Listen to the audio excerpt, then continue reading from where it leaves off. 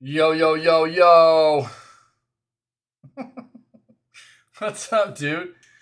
Yeah, yeah, starting soon screen, man. I mean, it wasn't lying. It wasn't lying, dude. A Dr. Pepper at 7 a.m.? What a breakfast, bro. What a breakfast, dude. I mean, I'm not going to hate on that. You do you, buddy. You do you. What's up? What's up, everybody? Good morning, good morning, good morning. Good day to you. How are you? Um, yeah, I don't know, man. We're kind of preparing for Scaretober, man. Scaretober's coming, starting this weekend. So we've got a whole slate of games ready to play, which will be Fear 3, the probably the Outlast games, Outlast 1 and 2. Then we're going to do Dead Space series and Scorn. That's the play right now. That's the lineup that we have prepared for Scaretober. So, I don't know. That's probably today through Friday. Just gonna be Shatterline. Really, I don't know. We might do a little bit of City Skylines, but I'm really feeling the Shatterline stuff right now. So we'll probably just be doing some chill FPS stuff. I want to get as much of that in. Oh yeah, yeah. We start. Huh. Yep. That's the 1st of October, dude. That's the 1st of October. So Scaretober starts when October starts. Yeah. So that's Saturday, baby. That's when we kick it off. That's the day. That's the day. So that's when it's happening. So I might actually end up having some shorter streams. Not like super short, but maybe an hour or two shorter than normal the next coming few days, just potentially.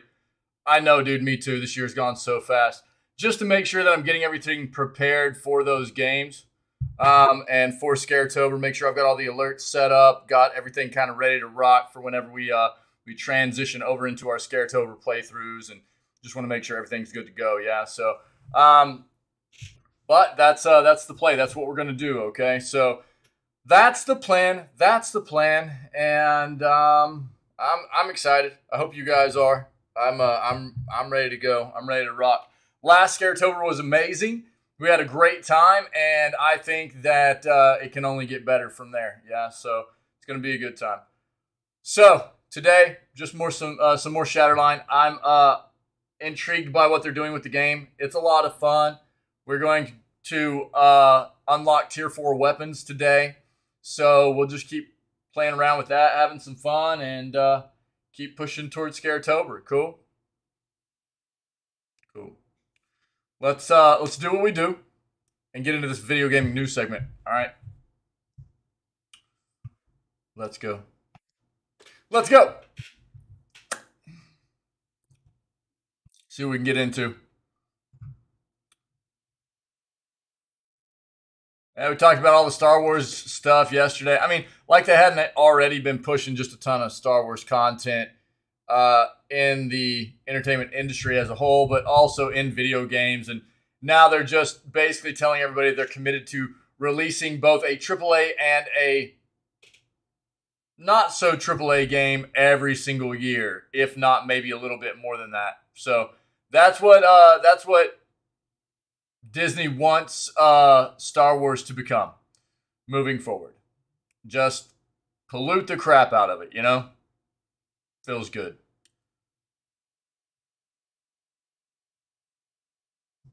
Netflix adds new gaming feature. Let's take a look at that.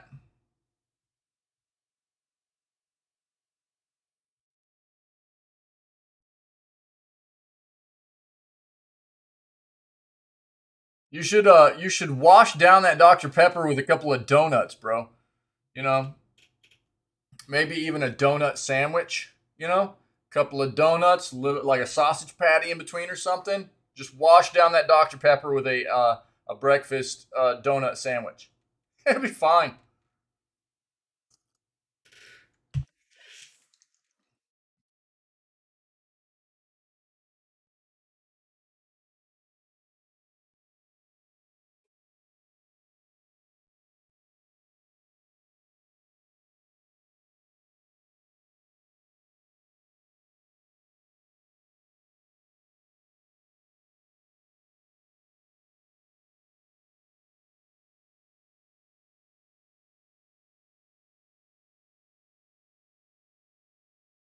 Hmm.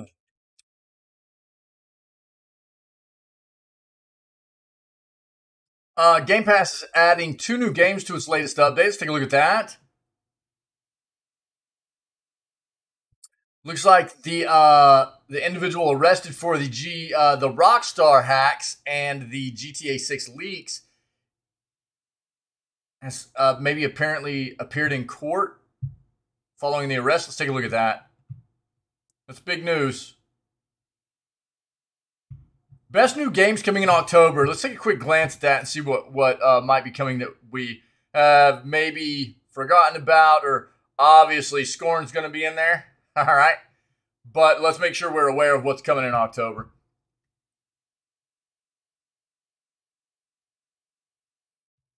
Limited Run Games is auctioning a graded Castlevania game for how much?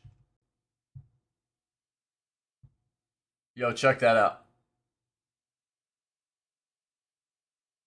Wait, what?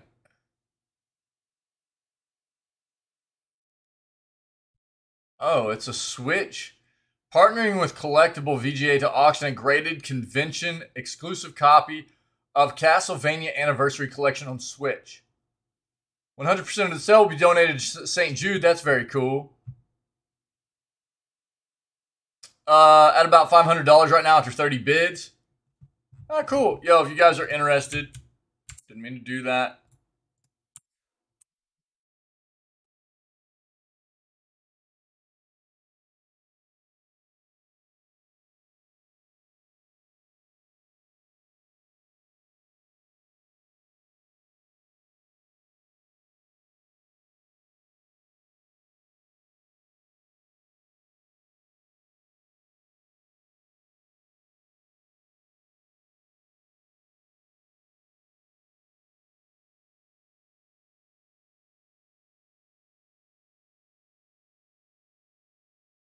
Bit bleak today. That's all right though.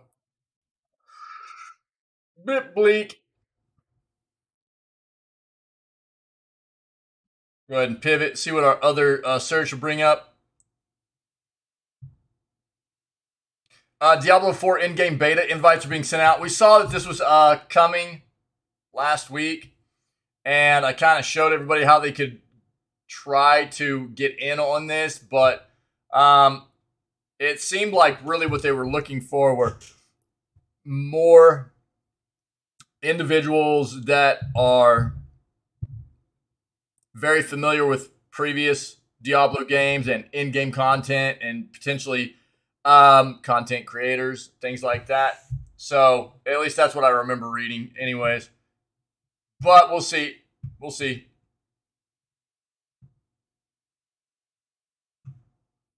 We've talked a lot about the Netflix stuff. We talked about it yesterday. Check out yesterday's news segment if you're interested.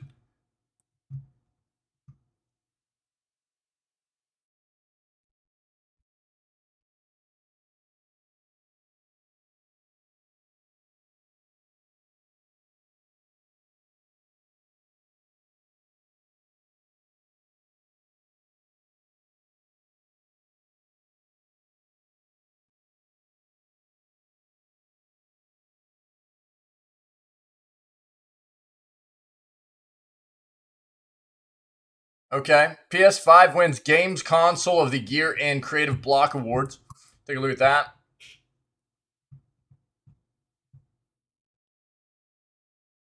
Multiverses update makes huge XP change, adds Rick. Let's take a look at that.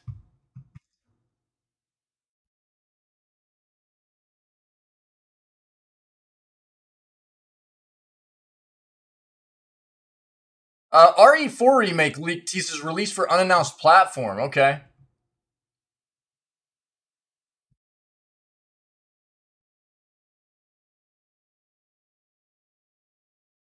New Overwatch 2 accounts have to unlock old heroes.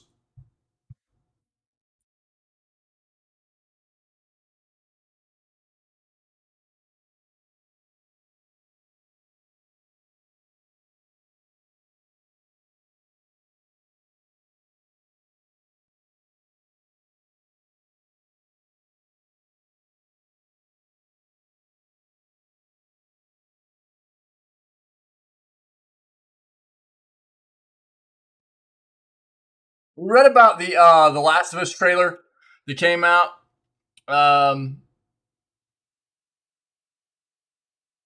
Looks like they're doing a pretty good job with it, even down to the details of the watch seen in the trailer that is like to a T resembling what you see in the game. And the clicker apparently that is in the trailer is right on par with what you see in the game as well. And I think people are pretty excited with what's coming out for The Last of Us from HBO.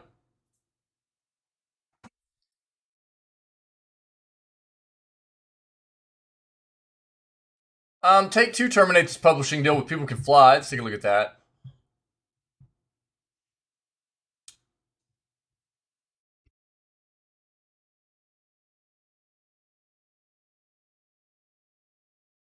A new God of War Ragnarok limited edition PS5 controller that you can pre-order.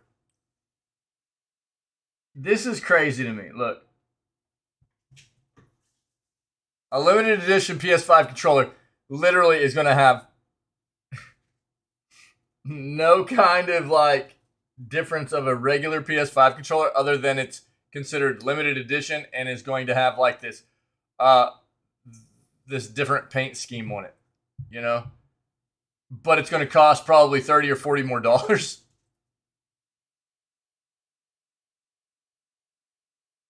Pokemon Go reveals October content plans. We'll take a look at that too. Let's stick with this and get into it. All right. Multiverses update makes huge XP change. Adds Rick from Rick and Morty. A new update for Multiverses is officially set to release today that will, among other things, significantly change the amount of XP that players are required to earn and add Rick from Rick and Morty to the free-to-play video games roster of playable characters. The update itself and the release of Rick haven't happened quite yet, but developer Player First Games and Warner Brothers Games have gone ahead and released the patch notes detailing all the juicy changes. The highlight is certainly Rick Sanchez is joining up, but there are several other significant changes in this latest patch. Players should find that they go from level 3 to 15 on the character mastery track much slower following the patch, as XP required to hit that level has been doubled. Also, Shaggy will now be the free character following the tutorial completion rather than Wonder Woman. Yeah. They've got some other things that have been done. There's cosmetics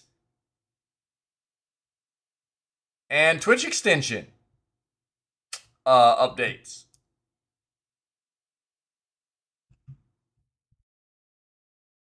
Some balancing changes to characters. Lots of them, actually. So that was the main news from that. But if you want to take a look at everything that's been done to the game there, then there's a lot of balancing changes. Some other kind of general updates to a few bug fixes. Some cosmetic incorporations, new cosmetics, and lots of character balancing, okay? RE4 Remake leak teases release for unannounced platform. A recent leak associated with Capcom's upcoming remake of RE4 has teased a release for a previously unannounced platform. At this point in time, Capcom has confirmed that RE4 will be arriving early next year on PS5, PS4, Xbox Series X, and PC. And while it might seem odd that Xbox One platform isn't included in this lineup, it seems like Capcom could be announcing the game for this console at some point in the near future. Within recent days, a new listing for RE4 on Xbox One was discovered on Amazon. This version of the game seems to be compatible via Xbox's Smart Delivery program, which means that the Xbox Series X and Xbox One versions of the title are one in the same. Currently, Capcom hasn't confirmed that this leak is legitimate, but given that RE4 is available to pre-order on Amazon in this manner, it seems to be quite likely that this information is accurate.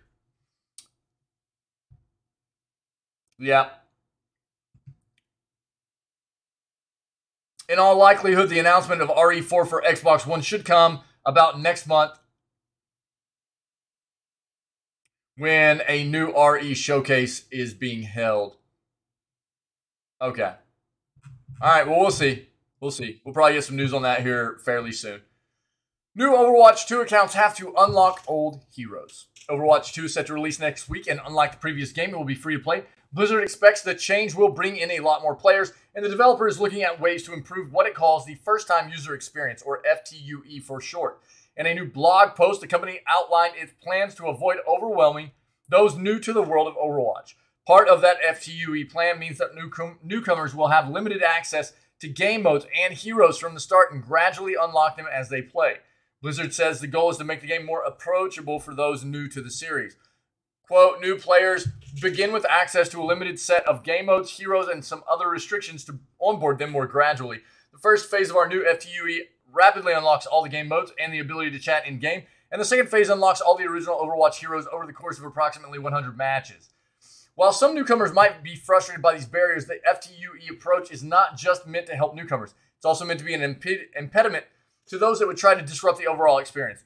Blizzard hopes that by locking things like chat and competitive behind these barriers, it will make disruptive players less interested in the game, and it will also give Blizzard the chance to identify suspicious accounts before they enter the other game modes. Nice, yeah. Blizzard is quick to point out that with the exception of competitive, most FTUE restrictions are lifted while in a group, so new players can team up with their friends at any time to play almost any game mode. Happy Chef! What's up, buddy? Yo, thanks again for those for that cheer, man. Thanks again, I appreciate it. How are you? How are you? I'm great, man. I'm great. We're hitting this news up, and then we're gonna get into some Shatterline, man. Play some more Shatterline today. As we approach Scaretober, Shatterline is going to probably take a minimal play for us moving forward for the next month. We'll dive into it as we are able, but we got a lineup of horror games to play for the next month. So yeah, I want to try to get as much Shatterline in as I can right now. Yeah, how are you, buddy? How are you? Are you looking forward? Yeah.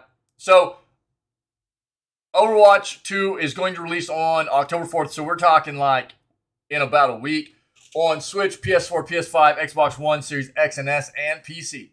All right. So Take-Two has terminated its publishing deal with People Can Fly.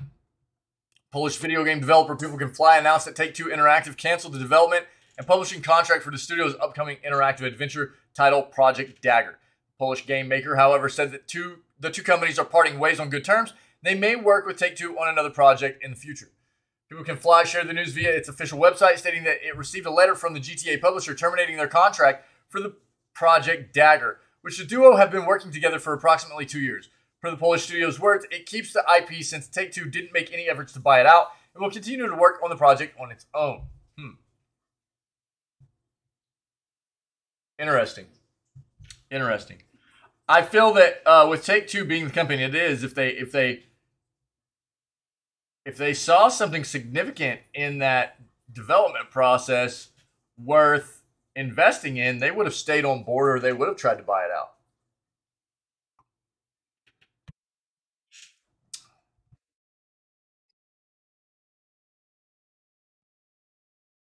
The CEO of People Can Fly, Wojciechowski, I might have butchered that, mentions that the title is still in pre-production, hence they have a lot of wiggle room to change the project as they see fit, and their immediate goal is to migrate to Unreal Engine 5.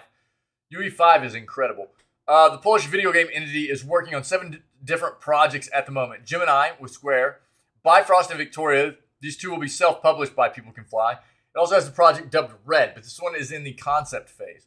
The studio is also developing 2 other projects in VR technology, one called Green Hell VR, and another new project based on one of the IPs from the group's portfolio. People Can Fly is the studio behind Outriders, an online co-op shooter that failed to make a profit.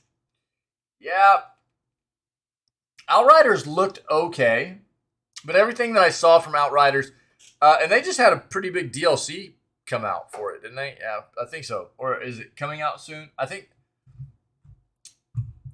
it released not too long ago.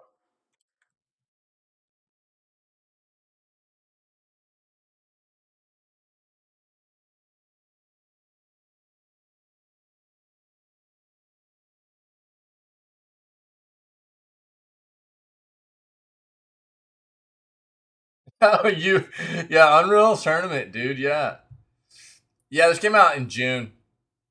The DLC, which is World Slayer. I don't know. I didn't really hear too many reviews about the DLC. What I did hear about Outriders, because I didn't play it, what I did hear about Outriders was that while it was okay, it felt very repetitive. And it had this whole entire like end game kind of grind system where you're trying to, keep going into these kind of raid scenarios, doing PvE stuff and grinding out different types of gear and stuff like that. And to a lot of people, it felt very, very repetitive, and people lost interest from what I remember. New God of War Ragnarok Limited Edition PS5 controller is up for pre-order. I'll hold my comments for a moment. Latest PlayStation Limited Edition PS5 DualSense controller is themed after the upcoming game God of War Ragnarok, with an icy blue and white color scheme and a bear and wolf insignia etched into the controller's touchpad. The two animals represent Kratos and Atreus and appear to be in the game itself. Pre-orders for the controller open up today, September 27th. That was yesterday, with a release on November 9th. At the time of writing, you can reserve one of the following retailers priced at $75 US. Additional retailers will be added as they become available. I guess that's not all that much more than what I was, than what a PS5 the DualSense controllers are going for. Just the regular controllers, right? What are they, like $60, I think? So it's like $15 more. Yeah, Ragnarok releases on PS5 and PS4 on November 9th, if you were not aware. If you've been hiding under a rock, Ragnarok, if you've been hiding under a Ragnarok, the game releases on November 9th. Yo, random mode time.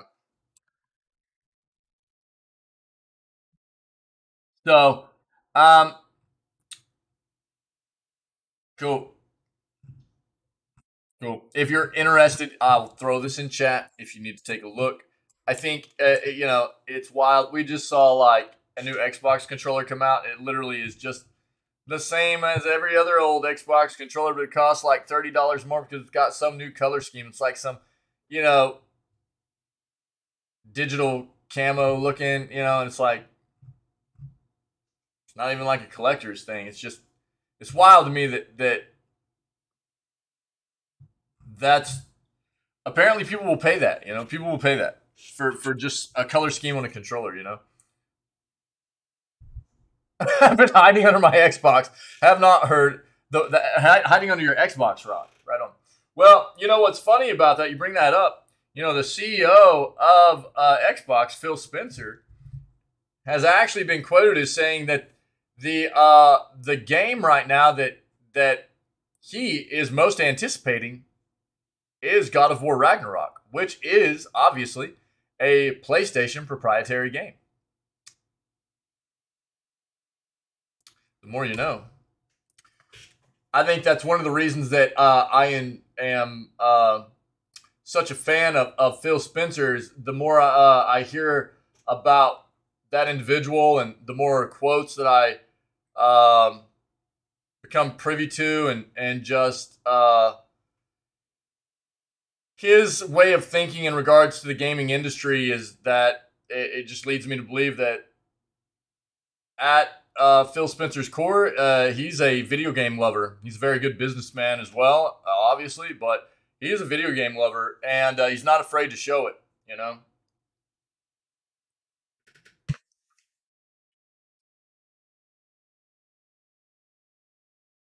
Pokemon Go reveals October content plans and new shiny Pokemon. October is just around the corner, and Pokemon Go players can expect to see a lot of new content throughout the month. Developer Niantic has revealed a few details about those plans, including a shiny Pokemon making its debut in Pokemon Go.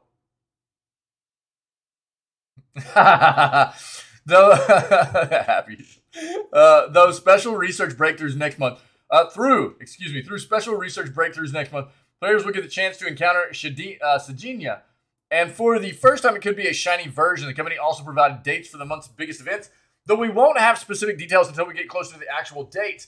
Players can expect the following events in October. Evolving Stars, Mega Gyarados Raid, Festival of Lights, October Community, Halloween. Ooh, dude, I bet there's going to be haunters everywhere. I love haunters. And Safari Zone.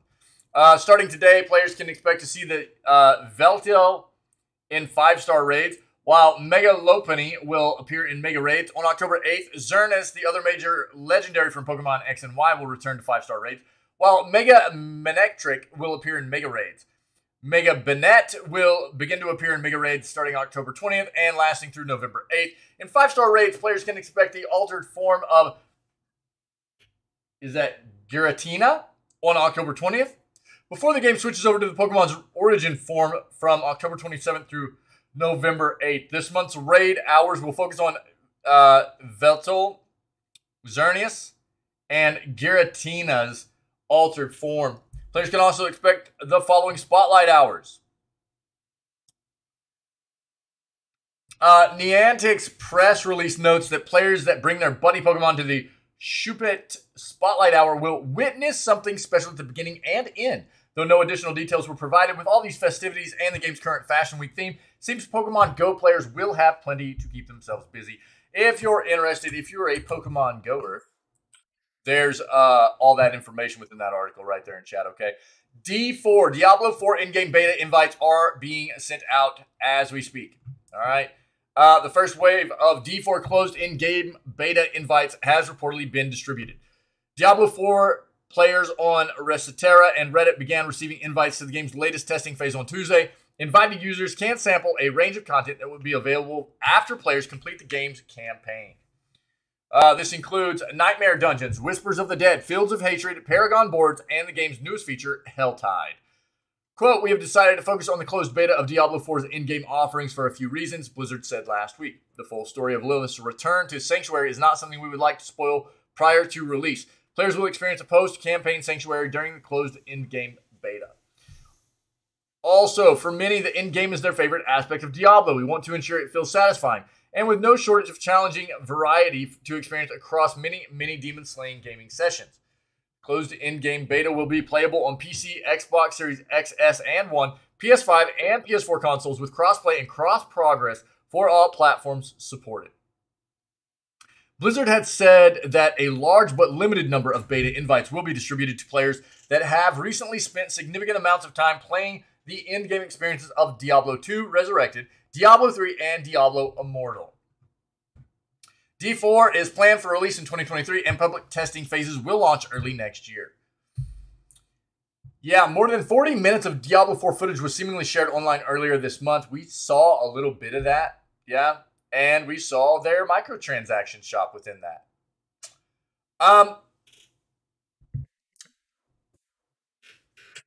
Let me just show you real quick, okay?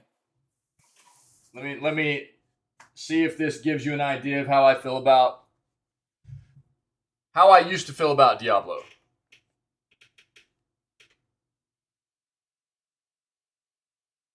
Okay.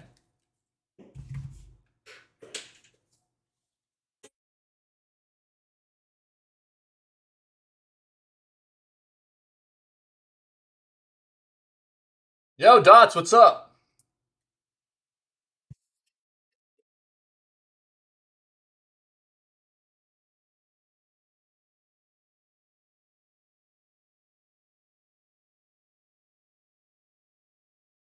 So, what's funny is I just had this stuff sitting here because I recently went on vacation, and look, man, I mean, these are not just boxes. Look, I mean, I've got everything that came with these games still in the boxes, down to internet for everyone from AT&T. Everything that came in these boxes originally is still in these boxes, man. I love my video games. Blizzard. I'm actually in the process of like boycotting Blizzard. I won't play their games right now. Unfortunately, everything that I have found out about how mismanaged their company has become, and everything else that I have found out just about how it's not the company that I fell in love with. You know, let me just say that. They are definitely absolutely focused on just money. That's it. They don't care really about the fans creating, you know, quality games for people anymore. As far as I'm concerned, it's just all about money. And I think Diablo Immortal was really the final blow for me. Final blow for me. How do you know? What do you mean, how do I know?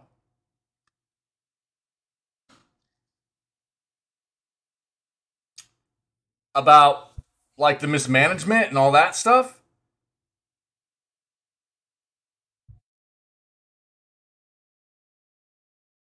So, I mean that is also something that I would feel like if you're not aware of all the lawsuits and everything that, oh yeah. I mean, over the past few years, it has come out that Blizzard has literally had some actual terrible stuff going on within their company in regards to all different kinds of mismanagement, toxic workplace situations, misogynistic kind of stuff, sexual misconduct, all kinds of different stuff going on within that company. They've been sued left and right. It's rampant. It's rampant. And which is why whenever it came out that Microsoft was prepared to purchase, well, I think that it's good to not trust all news sources, but yeah, I mean, okay, that's not a bad way to address things. There are a lot of news sources that are absolutely going to twist things to be their agenda. We've talked about that a lot in this community as well, but it is public. It is public knowledge. You can go to the court system. You can get the documents that actually show that Blizzard has lost lawsuits against them for this type of stuff. Right? They've been sued by like organizations for this like government organizations for their mishandling of business practices, taking care of their people, things like that. So it's not just stuff that has come through like speculation. This is stuff that has, okay, Dots. I mean, I don't know what to tell you. I mean, you can go research it all you want. This is public accessible information. The company has been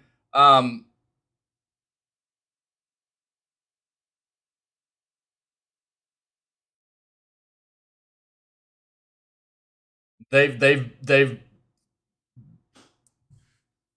like, I'm pretty sure it was the state of California had done numerous investigations, and they've been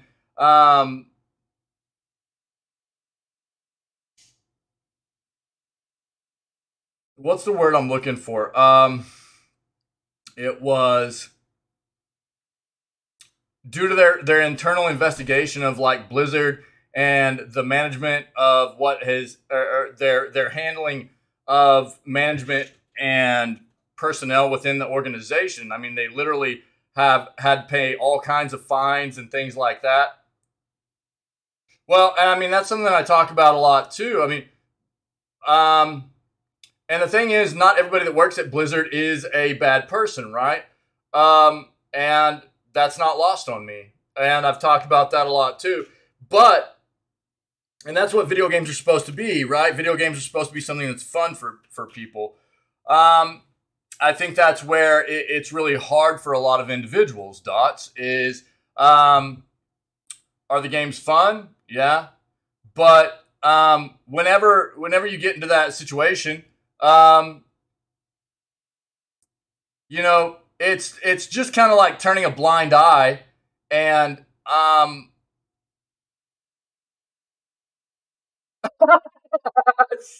Yeah, dude.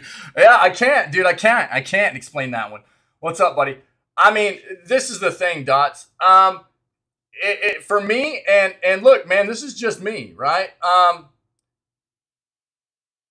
Right, yeah, and Chef, I think you're exactly right.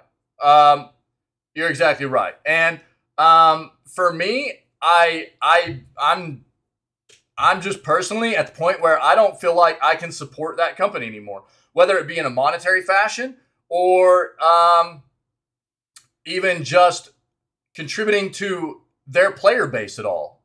Dots, that's just me.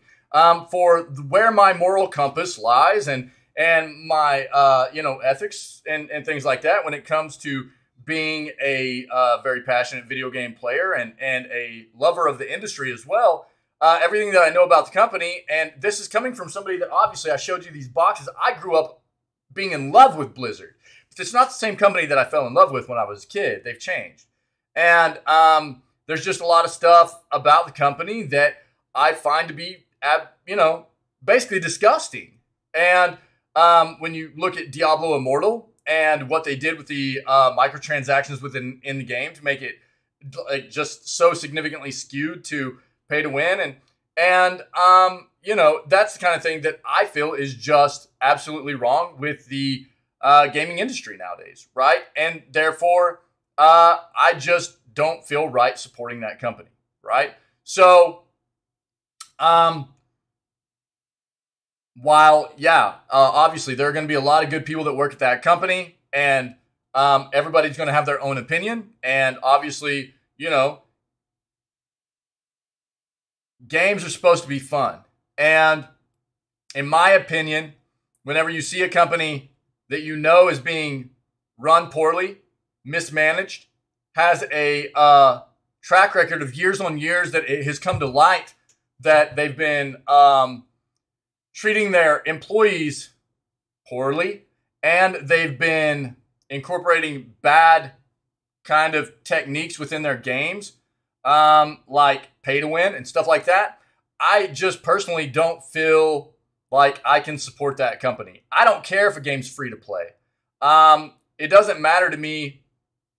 I just don't feel right supporting them in a monetary fashion or as a player base number for them at all. So that's where I'm at with it.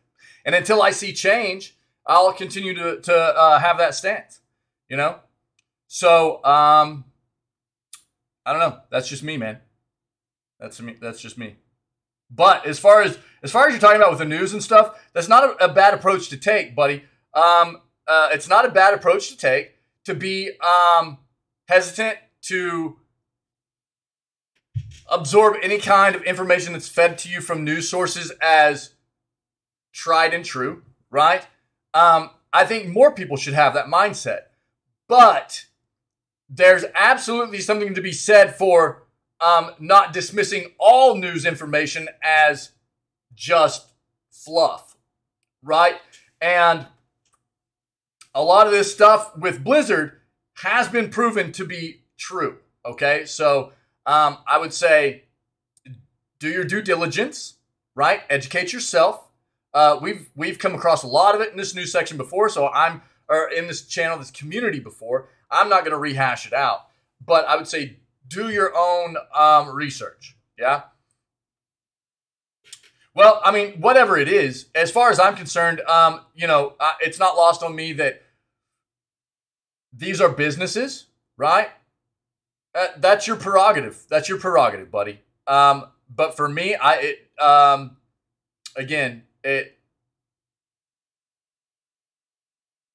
for me and the gamer that I am, it doesn't feel right to me. Cool. Right on. That's your prerogative, man. I won't do it. This is the thing we've talked about quite often. And this is why things won't change in the industry, right? Because it would take a united front of people kind of standing up to the bad methodologies and techniques that gaming developers continue to implement in their games that are impacting the industry in a negative way, right? I know you do, Wick. I know. And unfortunately, there aren't enough people that see it as see it in a light of needing to. It's too hard to get everybody on board with kind of going, you know, we're not going to support this anymore until you change, right? So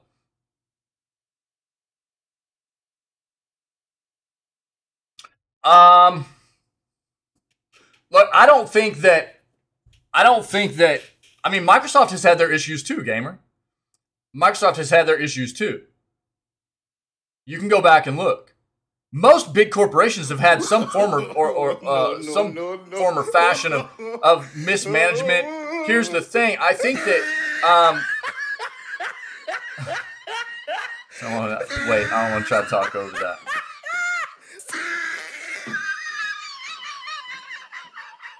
He tried it. So we actually read an article earlier in the year talking about how Microsoft in the past has dealt with these types of issues, and it might be a good thing that they come in and buy this corporation because they have experience with trying to change culture within organizations, even their own, due to their own history, right? So, I mean, ultimately, man, what I would probably do is use a different operating system. My PC is not a Windows-built PC. It just has a Windows operating system on it. So, in that fashion, if it got to a point where I ultimately saw Windows or saw Microsoft as being an organization that I could no longer support, and I'm not, I've never been just head over heels about Microsoft or anything, but I would probably switch over to using something like Linux, dude, as my operating system. I'm just more comfortable with Windows. So that's an easy answer for you.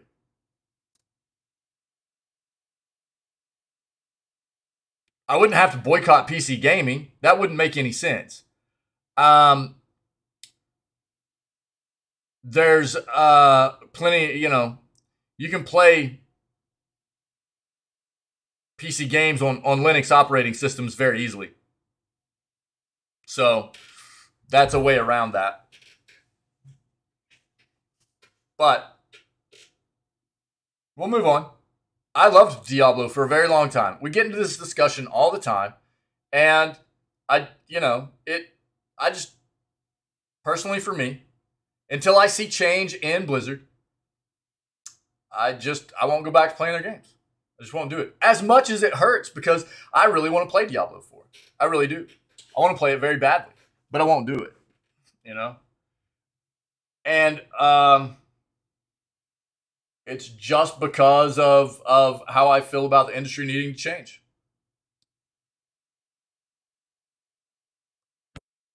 I agree, Happy Chef.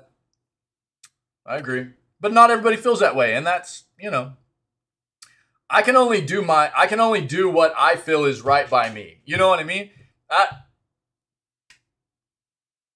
You guys, this is what I love. I love video games.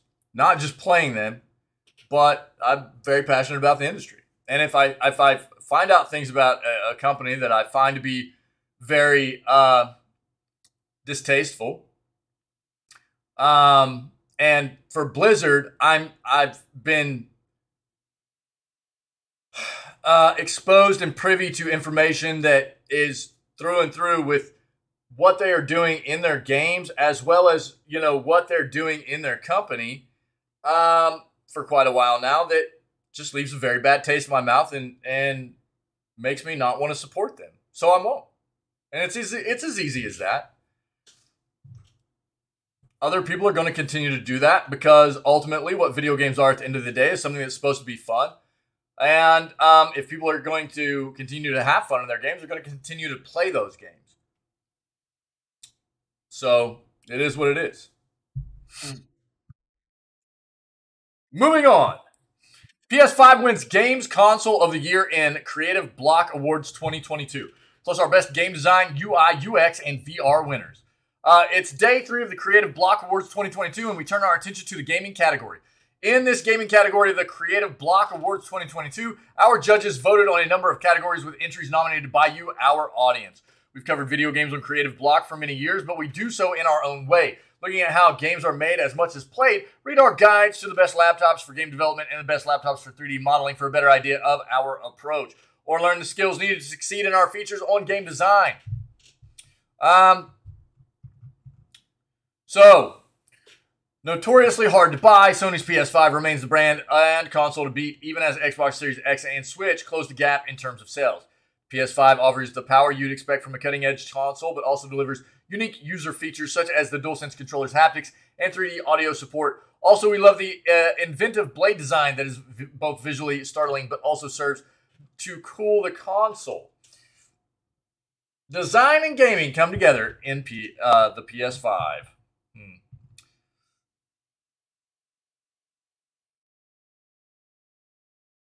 Requesting dark mode. Well, I mean, the website's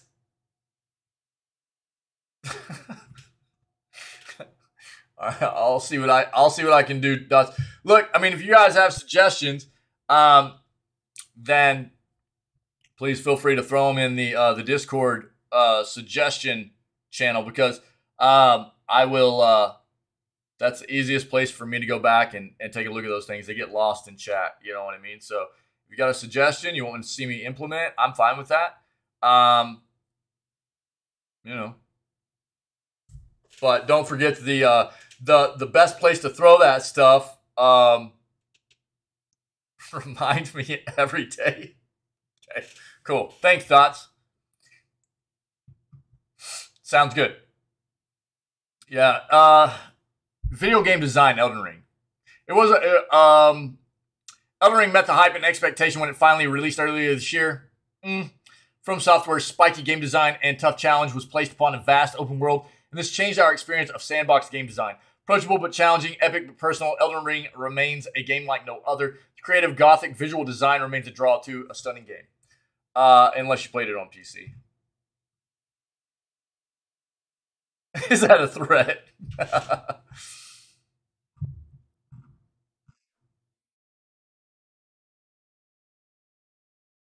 Best VR game. By the way, PlayStation is actually rolling out their PSVR 2 here pretty soon as well.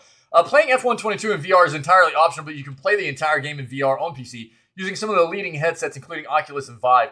Proves a refreshing and intense addition to the long-running racing series modes and brings to life the power and speed of F1. EA has really embraced VR in the last 2 years, beginning with the excellent Star Wars Rogue Squadron. Experiences like F1 prove how F1 can and should be integrated into gaming. Wait, bloody knife in hand. No, dude, that's me. Look. Hold on. What are you talking about? Yo, what the crap? Oh, yeah, there we go.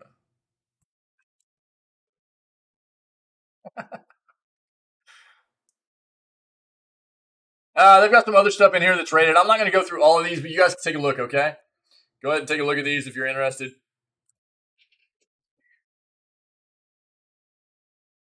I knew who you were talking to.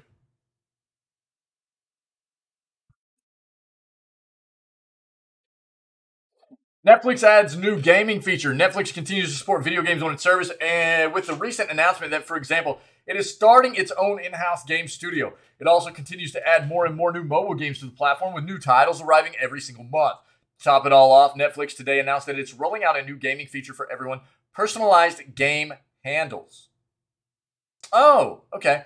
Basically, similar to how folks can have an Xbox gamer tag or a PlayStation Network ID, Netflix now allows subscribers to set a specific game handle per profile that will appear across all Netflix video games. Seems like, as with a typical opening of handles on a new service like this, there's already been a bit of digital land rush, and iconic names like, for example, Neo, Trinity, and Morpheus are already taken.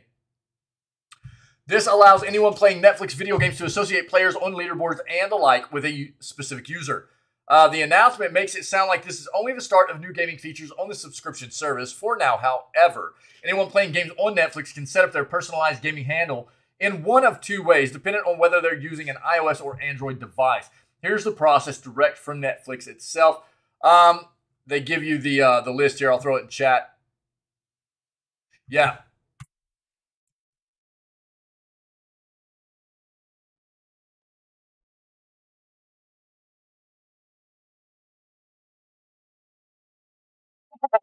Yeah. Yeah, dude. Escalated quickly, didn't it? Yeah, agreed. I was just trying to like lighten it by throwing the emote in there, you know?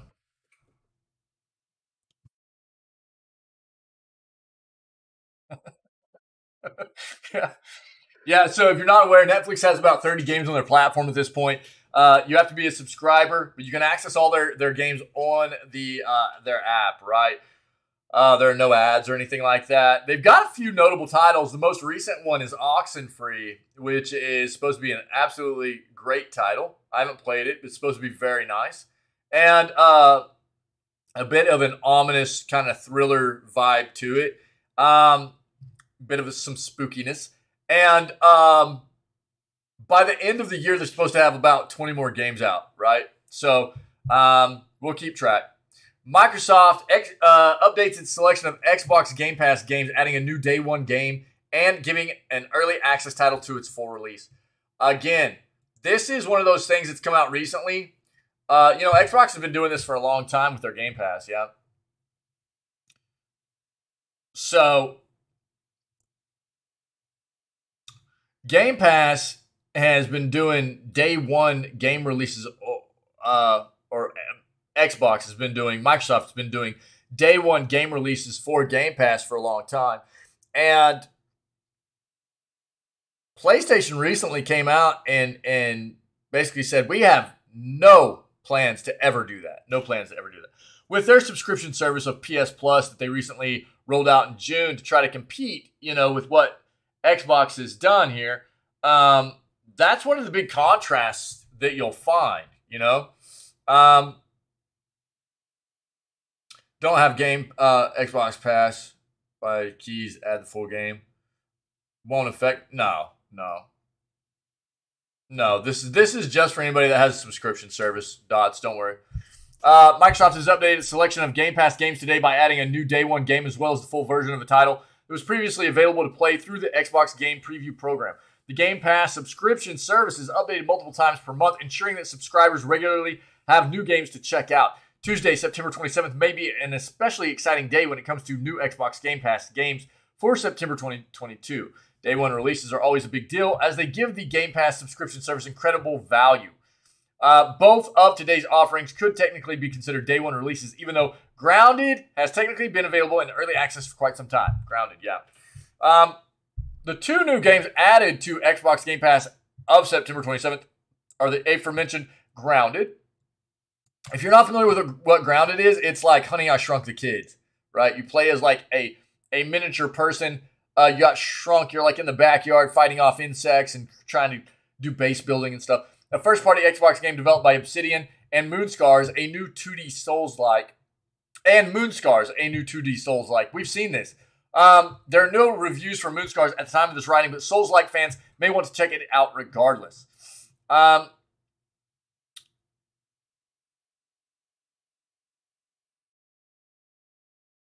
Yeah, for those unfamiliar with the game, Grounded is inspired by Honey, I Shrunk the Kids, casting players as children who are shrunk to minuscule size, forced to survive the wild dangers of the backyard. Players have to work together to build shelter, craft weapons and armor, and find supplies to aid them in their journey to solve the game's mysteries and defeat the insect monsters that are attempting to eat them. You remember that movie? Yeah, me too. Grounded and Moonscars are the latest games added to the Xbox Game Pass lineup, but they aren't the last new titles coming to the service this month. September 29th, we'll see the addition of Let's Build a Zero, as well as the PC version of Valheim. Yo, that's incredible. If you've not played Valheim, what a great title. So it is coming to Game Pass, right? The PC version. And they are currently working on rolling out a console version of Valheim. So it's supposed to hit Xbox in the near future. And when the console version is ready, that will be out on Game Pass as well, from what I understand. You have not played Valheim? Valheim is good, dude. Valheim is good. We just played it here recently. We had community in on it. It was Pinky and Syke and Varya and man, who else played on that? It was really good. So good. They've done such a great job in that game of physics with the base building. You actually have to have a really good foundation. Things will fall apart if it's not built to be very sturdy. You know, it's kind of wild. It's really, really good. As well as just progressing through the game and getting the different biomes and stuff. It's a very, very neat game. But it can be absolutely unforgiving and brutal too, so be very careful. Be very careful. All right. So GTA 6 leaks reported Rockstar Games hacker appears in court following the arrest. So yeah, if you haven't been keeping up, you know, they arrested a 17-year-old in or around London for being the main individual involved in the hack of Rockstar and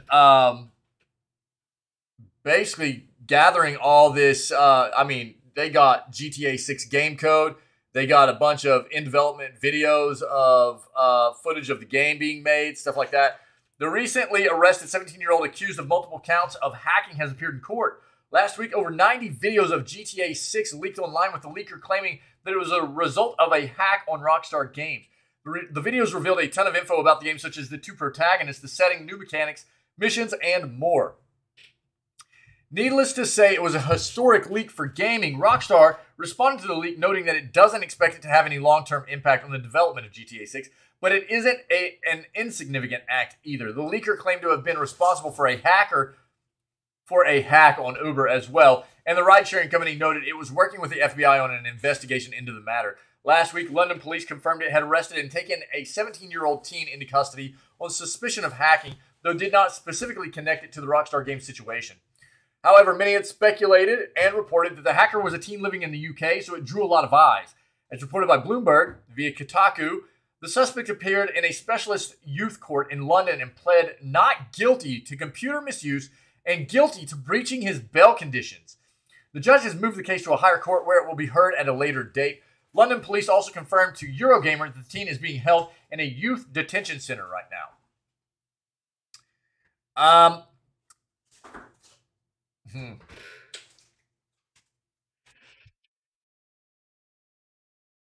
I am guessing. Yo, Happy Chef, cool man. Oh yeah, I'll be on for a while today. I always am, man. Or almost always, anyways. Yeah. Thanks, buddy. Yeah. We'll see you. We'll see you in a bit.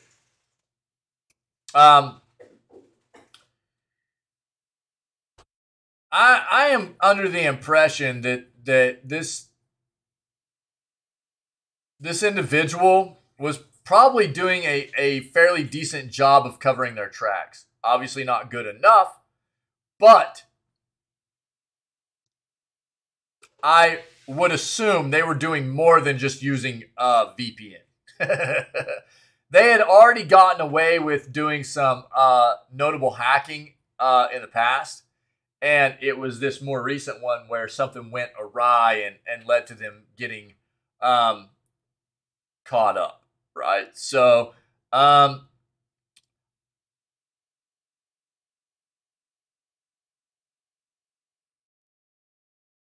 as someone who has dealt with not super intensive, but I have been exposed to an amount of network defense, network offense kind of situations. It's more than just VPN stuff that you need to be incorporating. And I'm guessing this individual probably was. But who knows? Who knows? As of right now, it's unclear where things will go from here. It's also worth noting that the case has still not been specifically named Rockstar, has not specifically named Rockstar Games as one of the things the team is suspected of hacking. So that should be kept in mind. As the case progresses, we should learn more about the specifics surrounding the investigation and what exactly the team has been accused of doing. Yeah. Find it stupid to hack something and go public and post stuff you stole. I don't think that the individual went public. They just tried to leak the info. They didn't necessarily go public, right? Going public is, basically going, hey, this is me, and I got all this information. I'm the one that did it. They didn't come out and say that. So they didn't go public.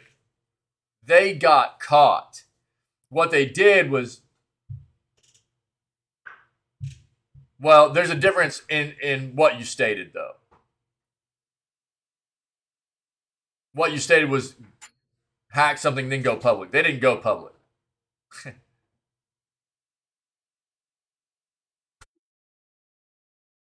They leaked the information. Going public with it, it is kind of being like, hey, this is me. This is what I've got. This is, who I am. This is what I've done.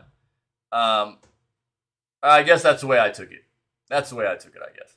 But, I mean, what other reason would they go grab that information for?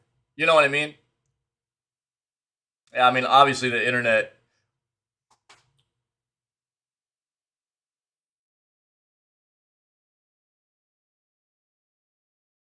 The World Wide Web is public space. Yeah.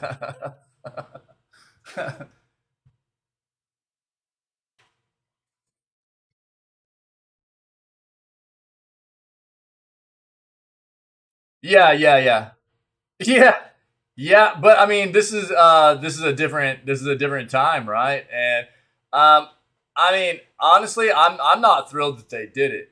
I'm not even a big fan of Rockstar, but I'm not a fan of how hard it is for developers to keep development processes in-house nowadays, and just let them, because really what it does, it creates a huge separation between us as the consumer and the lovers of what they develop for us. The more this happens, the more it creates a division between the developer of the games and us as the game lovers and the consumers of the product, right? Where they no longer, it makes developers much more hesitant to want to engage with us, whether it be, a hack like this that forces their hand into having to divulge certain kinds of information, or, an insider getting certain kinds of information and leaking it, or them trying to open lines of communication and then having to deal with toxic people, whatever the case may be. Yeah.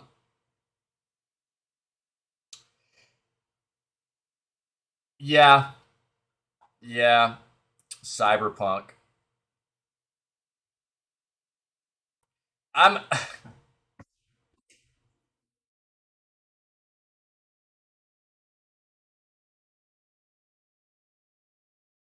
I don't know what to think about CDPR, to be honest. We just finished playing The Witcher 3, and while it was an okay experience, there was a lot wrong with that game too. There was a lot of bugs, and from what I understand, when it was released, Witcher 3 was a hot mess. And everything I know about Cyberpunk as well. I haven't played it, but Cyberpunk was an absolute crap show on release 2, and I'm just so tired of developers feeling like they can just release games like that and then get away with fixing it after its release. I'm so tired of that mindset. I want developers to get back into the mindset of the way it was before the internet was such a prevalent thing. Before they had the ability to just patch everything, if there was something that went wrong. even though I know games are a much larger scale kind of situation now, it's much more intricate. There's a lot more going on, and that's why the internet's such a great thing. But I would want developers to get back into the mindset of a game needing to be very fleshed out and very polished on release, rather than being a hot mess and go, oh, we'll just fix it after we release it. I'm so tired of that mindset. It makes us as the consumer feel duped all the time. It makes us feel like we can't trust developers. You know, I absolutely hate it. And yeah, you're not wrong, Dots. I mean, they are doing better, but I mean, one of the more recent things that's happened with Cyberpunk that really makes me not thrilled with CDPR as well is that, you know, they've come out with this this new huge expansion for Cyberpunk, and it's not even going to release on previous gen consoles. Whenever one of the big quotes they had on the release of the news about the expansion was that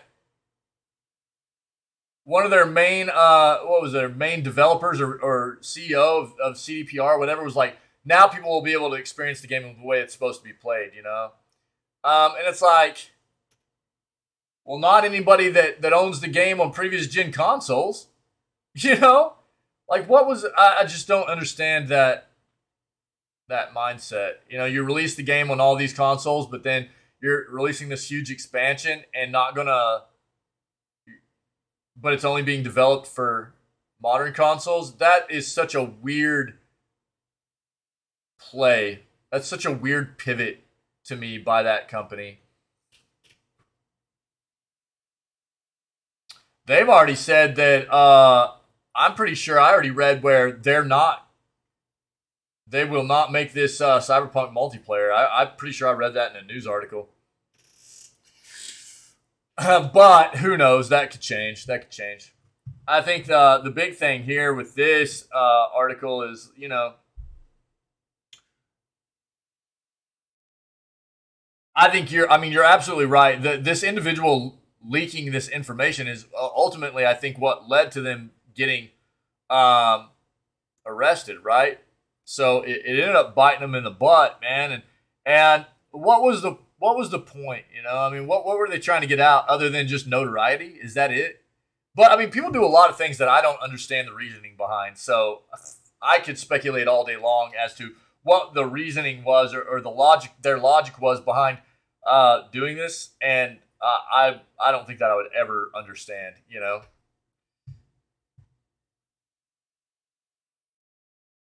Yeah. All right, last article I have, guys. If you have anything else to add for us to talk about in regards to video gaming news, then let me know in chat, and we'll discuss it before we move on to some Shatterline for the rest of the day, okay? Best new games coming in October. Let's take a glance at this. Gotham Knights. So Gotham Knights is coming. We know about that, right? PC, PlayStation, and Xbox on October 21st. Scorn better be in this list. All right, Call of Duty Modern Warfare 2 is currently in beta process right now. They've got a little bit of some clapback from the community in regards to some of the changes of this game, you know, and everything I've heard about it right now makes me not really interested in playing it, to be honest. So, I don't know. But, yeah, it's supposed to be releasing on October 28th. 2K23. Dude, I haven't played a golf game in a long time. I used to love playing some golf games. PGA Tour 2K23 on October 11th through 14th for PC, PlayStation, and Xbox. We could watch some of these. We'll just watch some of these. They're not that long. We'll finish up this news segment with this is Gotham Knights, okay? And we'll go through and watch them. All right? Never gave up on anything. Give everybody a taste of what's coming. That's why Gotham City. More notable titles coming in October, all right? That's why I'm still here. And I've known for a while now that someday, like him, I'd have to work with you.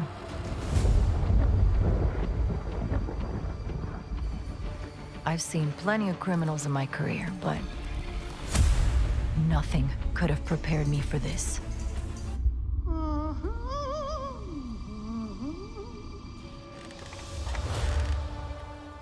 Well, well, if it isn't Brat Girl. Gotham City is at her weakest. There's blood in the water, and the sharks are circling. Hey, They're Clayface? all making their move, Was that his name? Play nice. Shit. but we aren't going to give up. A storm has risen over Gotham. Nothing can stop it.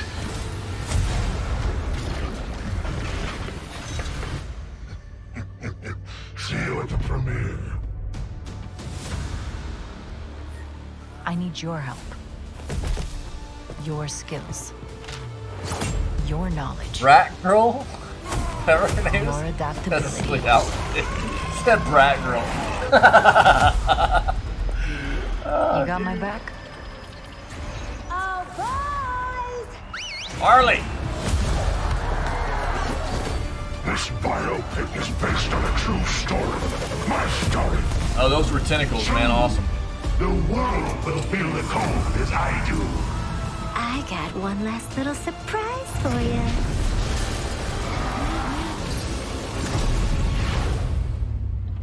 Brat Girl! Come to watch the show, Red Hood. It's gotta be Clayface, dude. Nah, Right? I'm just here to kick your ass. I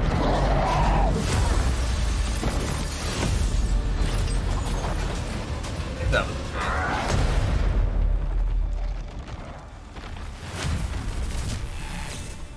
Pre-order now and get the 233 custom Batcycle skin.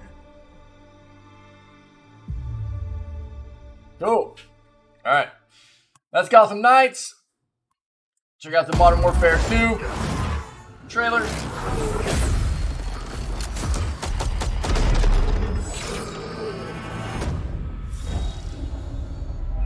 We got a hit on Hassan. We can't take him in Iran. He's not in Iran. Who do we send?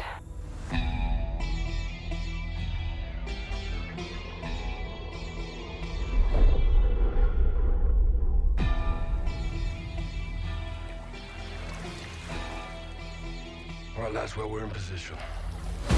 Bravo team offloads here. Alpha team A stay. lot of people really are not excited about what happened with what they did with the map. The mini-map stuff, you can no longer see where people are shooting from. And people are upset about it.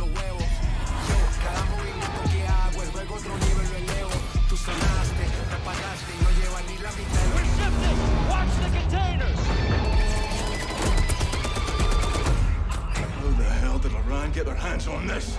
It's either Russia or us.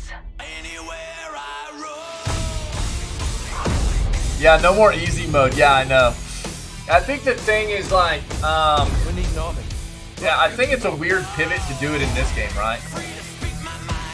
Do it in Modern Warfare 2, because people were expecting this to be more like old school Modern Warfare 2, you know? And to make that change in this game feels like a weird pivot. Pre-order now and get early access to the open beta. Instead of doing it in like the next. Yeah, but I mean that was kind of my initial reaction too, was like, oh, so you can't just like watch the mini map all game long anymore and find out where enemies are. Like and that was the response from Activision as well, was like, look, what we want people to do is actually rely more on listening to like footsteps and stuff like that, listening to where fire is coming from, or you know, weapon sound is coming from, stuff like that, rather than relying on what you wouldn't normally have in a real life scenario, which is a mini map showing pings from where enemy fire is coming from, you know. And that makes sense to me, but people aren't thrilled with it. Claim to beating Tiger head to head. Good luck in your rivalry. You're gonna need it.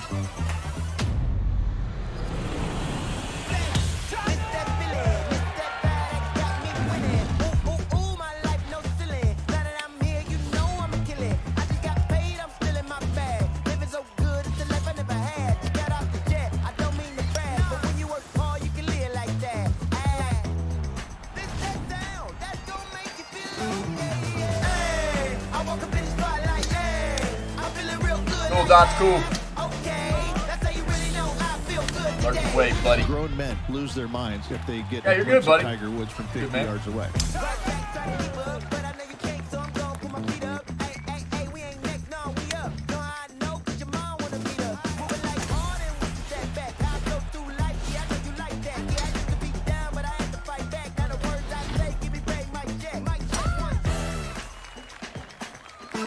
Dude, I had a group of friends back when I was younger.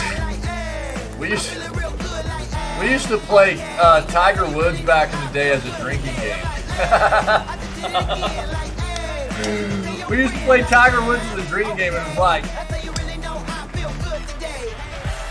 whoever you play like 18 holes or whatever, and whoever had the best score for that hole didn't have to drink, but how many ever strokes behind you were, it's like that's how many drinks you had to take. Oh, dude. Wild.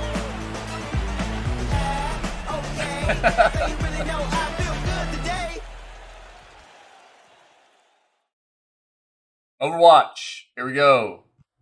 Overwatch 2. We've been talking about that this morning. So, releases on PC, PlayStation, Xbox, and Switch on October 4th. Here you go. We're in this together. All of us. That was some cake right there. Jeez. Let's get this started. Yeah, we've seen a lot about, was Kiriki? Is that her name? Something like that? Probably just showed it and I wasn't paying attention. Kiriko. I was close.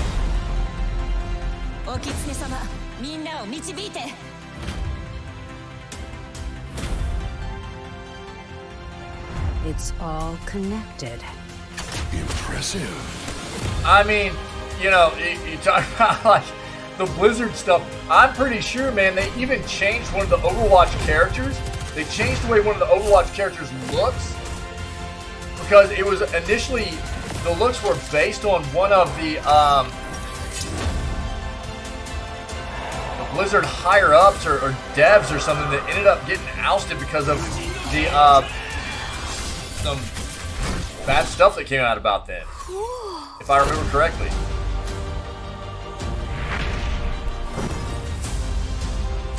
The world could always use more heroes.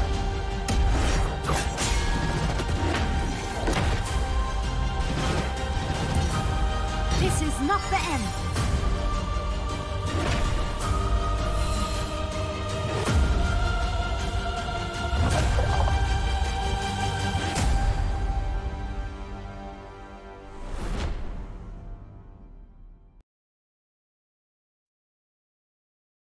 Cool. Overwatch 2. Mario Rabbids Sparks of Hope. This is apparently the one where the rabbits are going to start speaking?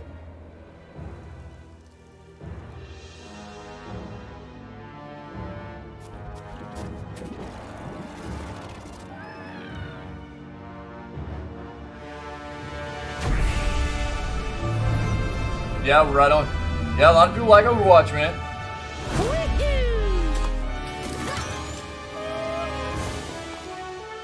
Funny enough, it wasn't even supposed to be a shooter game in the first place. Solve it!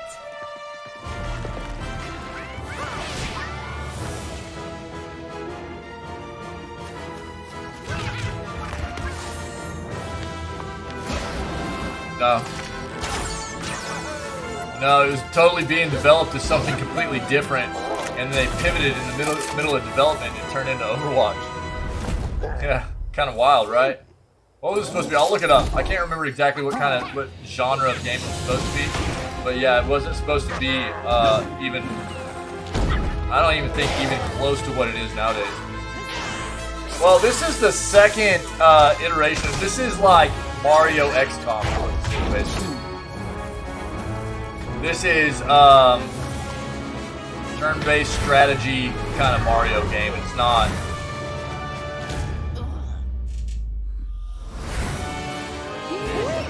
Well, look, there have been all kinds of different versions of Mario, so...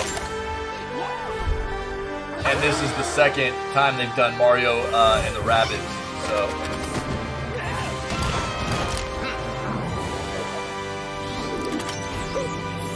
Yeah.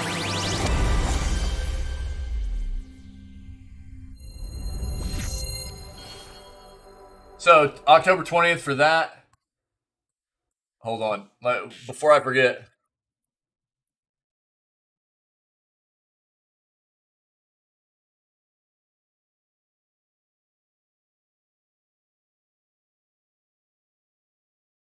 Yeah, that's what I thought. Yeah, it was supposed to originally be like an MMORPG, I think. Yeah. And then they turned it into Overwatch.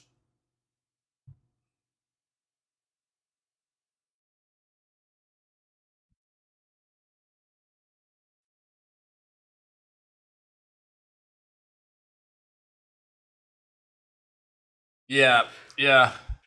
Yeah, so apparently, like, basically what happened is a portion of what Overwatch is now was originally part of this Project Titan that was originally supposed to be an MMORPG, yeah?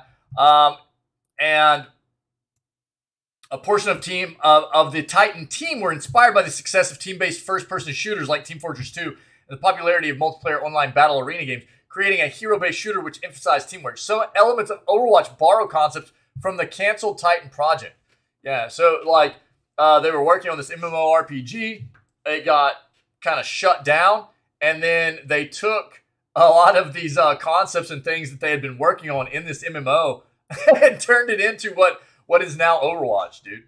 Kind of wild. Yeah. Cool, Dots. All right, buddy. Take it easy, man. Have a great day if we don't see you later, all right? Scorn. Knew this would be on here. We are playing this.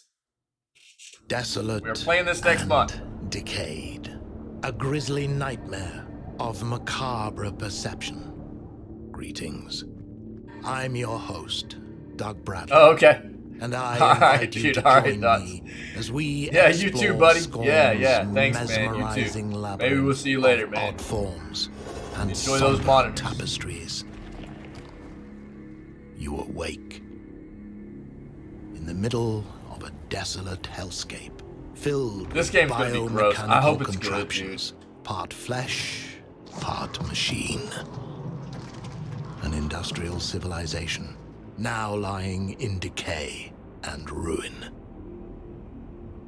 A hidden fauna sleeps within the underbelly of the world, wanting nothing more than to be left undisturbed. Scorn has been carefully crafted with great attention to detail. Everything is focused on building a specific atmosphere. From a unique organic ecosystem to an unsettling soundscape created by Ethek and Lustmord. Scorn has no dialogue. So most of the storytelling which makes sense, dude. I mean, this is H.R. Geiger, discovering right? the ever-present so symbiotic this is an H.R. Geiger influenced connected. Game artwork, right? And Geiger is actually the within the game. The mind artwork influence behind the xenomorphs and all the alien stuff as well. So it makes sense that it's a wrong choice. Similar. Be deadly. I hope you've enjoyed this glimpse into the twisted world of Scorn. The team at Ebb very Software biomechanical kind of stuff, you know what I mean? Uncover the secrets of this unique world as you experience Scorn firsthand this October. Biotech. Are you prepared to unravel your inner self within Scorn's world of horror?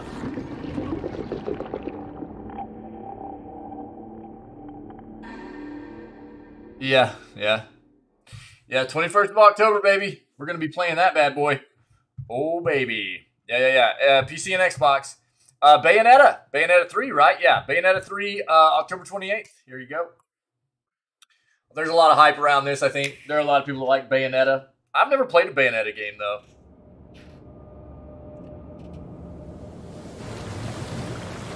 More new faces, I see.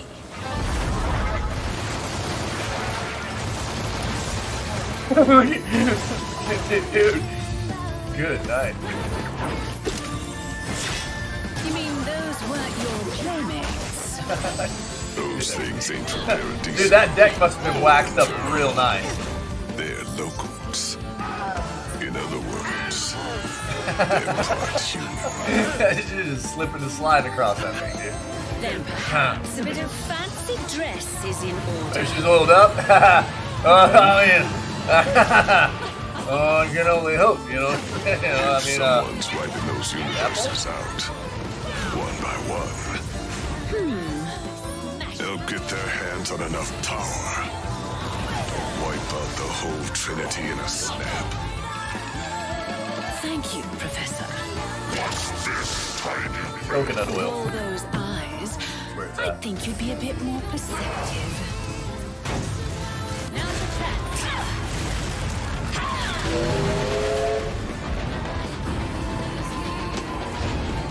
I believe you two have already met. Isn't that a mosquito queen? Yeah, that's what I was thinking too, dude. I was like, what is there, like some kind of demon insect was what I was thinking, man. They're homunculi. Man-made bioweapons. Look, we don't have time. If we don't stop them, this world is history. And reality as we know it gets wiped out for good. Oh, dude, I vaguely remember that. I want you to find a scientist named Sigurd. He's somewhere in this world. Oh, yeah. Yeah, it does kind of, doesn't it? Yeah.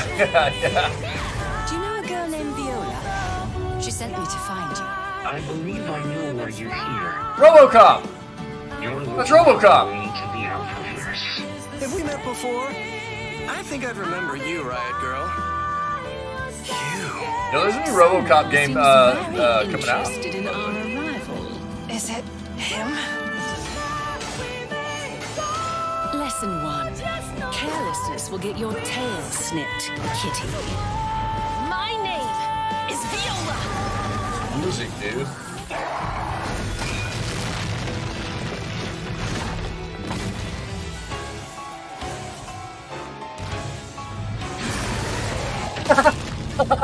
I would do. We were always like, I was like, what is this? Like right as I said it, you put that in chat too. I'm like, what is this music?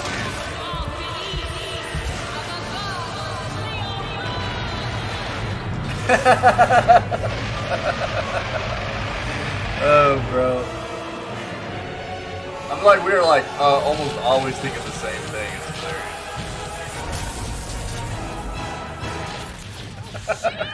Celine Dion. Alright, cool. Bayonetta 3, October 28th. Then they got some more. We talked about Dakar Desert Rally just the other day. Overwatch 2, Deathverse, Let It Die, Near Automata, the end of Yora Edition. No Man's Sky is coming to Switch on October 7th. Superpower 3. No More Heroes 3, PGA Tour 2K23. Lego Bricktails, Cultic, Fueled Up, Lost Eidolons. Sunday Gold, The Eternal Cylinder, Triangle Strategy looks pretty cool, actually. WRC Generations, Dragon Ball The Breakers, looks neat as well. No More Heroes 3, Taiko no Tatsujin Rhythm Festival, A Plague Tale Requiem is coming out on October 18th. Ooh.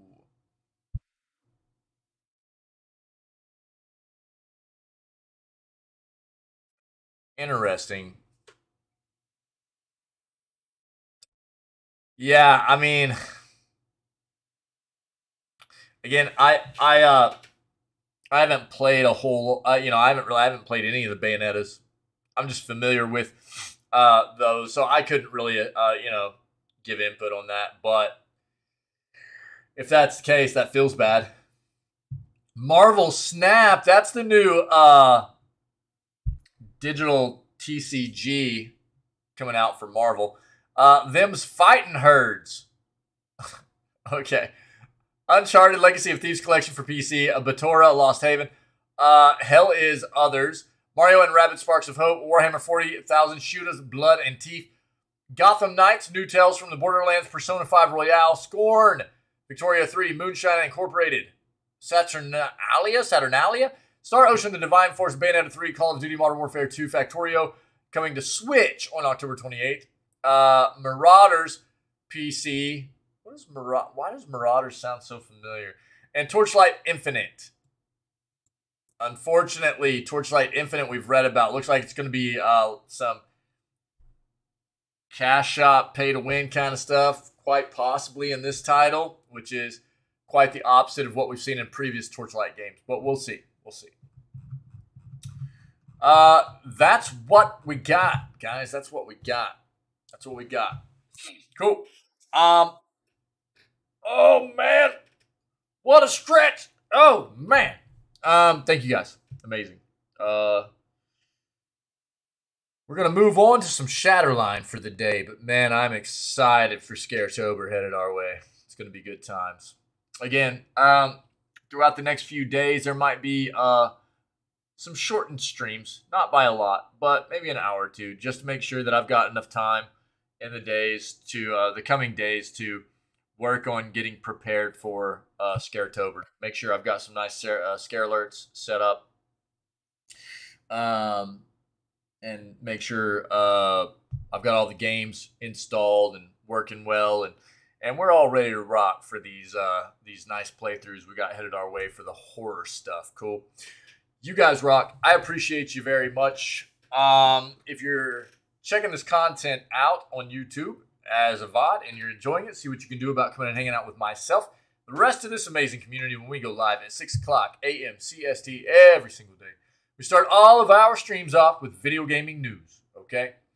Other than that, you guys just stay healthy, stay safe, be kind to one another, and we'll catch everybody tomorrow for September 29th's edition of Video Gaming News, all right?